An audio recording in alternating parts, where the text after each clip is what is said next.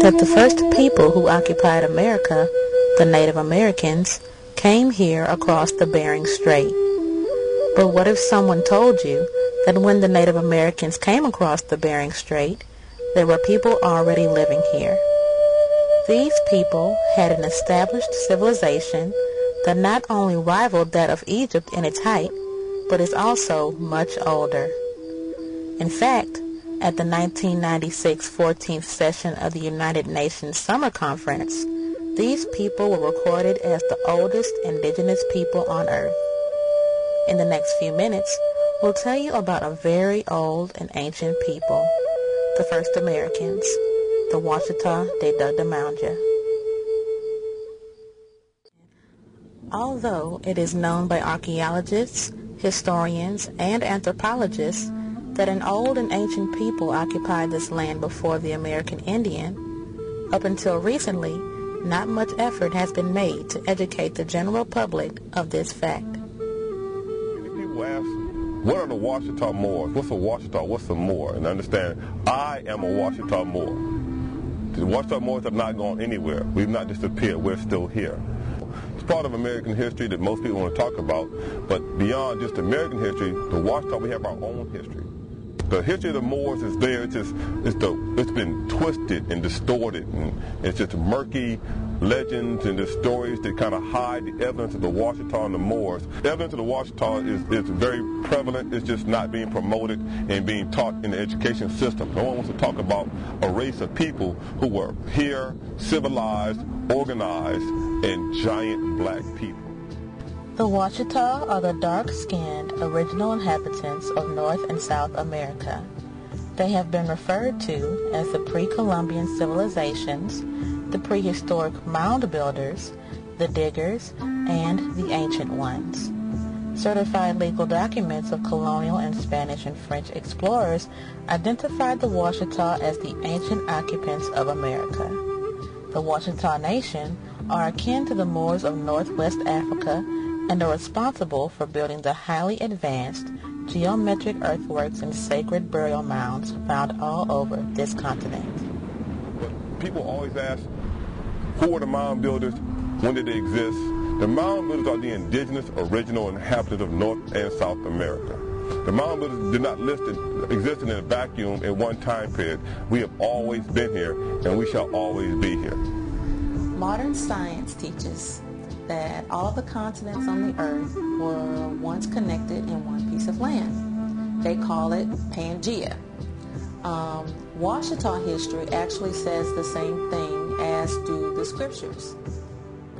The Washitaw, the indigenous people of this land that we now call America, were on this land when it was connected in one piece. When this land was connected to what is now called Africa, the Washitaw were on this land that we call America. So the Washitaw do not come from anywhere. We did not come to America from someplace else. We were already here. We have always been here. Back to the time when scientists called the land Pangaea, when it was one piece. So we have always been on this land.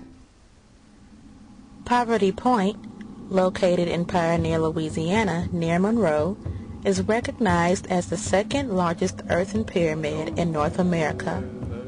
This ancient site, called the Great Bird Mound by the natives, was a cultural center for the advanced temple, mound, pyramid civilization. Poverty Point, as it is currently called, is located in northeastern Louisiana, in Washitaw Parish, in the city of what is now called Monroe, or near Monroe. The Washitaw referred to it as the Bird Mound because there is a very large earthen mound in the shape of a bird with outstretched wings. In some places it measures 70 feet high. The wingspan of the bird is 640 feet, and it actually measures 710 feet from the head to the tail. At the base of the bird, at the foot, there are 6 concentric ridges.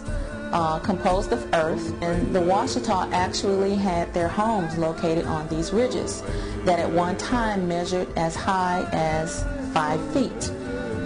In a Western education world, Poverty Point has been identified as the oldest community in North America, in that Poverty Point was a complete city in construction.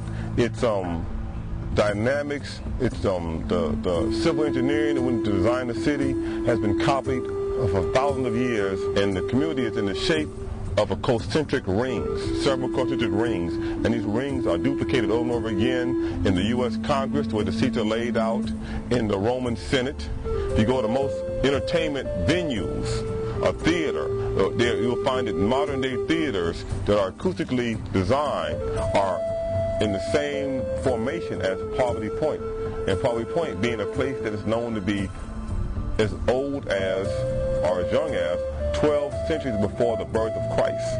When you speak of Poverty Point, you speak of a time that wasn't supposed to exist. Poverty Point, at its height, not its beginning, but at its height, was at least 1,000 years before any agriculture was supposed to have occurred in North America. So Poverty Point has served as an anomaly for years when scientists came in and archaeologists came in and argued that there's no way this could have existed. As archaeologists go and do research, they don't even have a name for the time period that they find artifacts at Poverty Point. And what's more, at Poverty Point, not only did they find artifacts there that would date back 1,000 years, but they were enduring years, and that these people showed a legacy of continuous occupation at Poverty Point. In that I mean that they would do research and they would dig down 1 foot, and they may find something that was 4,000 years old. A few more inches, find something 5,000 years old. Further down, 6,000 years old. So here you have evidence of a legacy of continuous occupation. A commonly known place right here in Baton Rouge, the Indian Mounds on LSU campus, is actually a Washitaw site that predates Poverty Point. We know that history has taught us in Western culture that Indians were a group of hunter-gatherers who supposedly came across the Bering Straits about 12,000 years ago and inhabited North America. And I'm here today to tell you that the mounds are not the product of an Indian culture. They're the product of the indigenous people, the original mound building, pyramid building, woolly head, black people. Here today at LSU, we'd explore some of the common history and mythology about the origin of original civilizations in North America. Here the sign reads, hunter-gatherers built these 2 mounds 5,000 years ago. It goes on to read, they are older than the great Egyptian pyramids and predate Poverty Point, long believed to have been the oldest earthen mounds in North America. So here we have evidence once again of slight contradiction, but it's good because it says they are pyramids and predate the Egyptian pyramids in Egypt.